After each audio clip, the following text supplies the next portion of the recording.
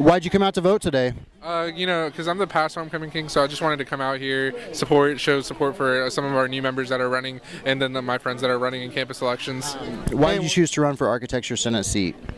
I wanted to be more involved on campus, as well as represent the students in the architecture program and student congress. And what are some of the job duties, even outside of platform, just some of the job duties that will come with the seat if you are elected? I would talk to other architecture students and get ideas about legislation that can be written and passed through student congress, for example, architecture-only student parking or stuff like that. So. Why I decided to run for homecoming this year is because of pretty much the amount that this university has given me since I've been a freshman. Being a part of student congress, Greek life, being a tour guide on campus, getting the opportunity to also take part in religious organizations as well has given me the chance to get an all-around good vibe from the university. And also being in nursing school, getting involved has also kept me sane and grounded as well.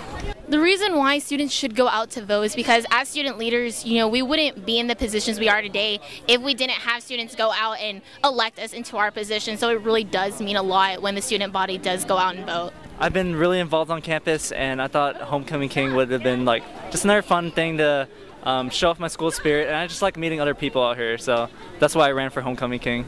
Ultimately, I want to represent my organizations and show them that I am a leader on campus, and this would just be the icing on the cake for everything that I've pursued throughout my college experience so far. Well, honestly, I know that I want my voice heard, and everyone else should want the same thing.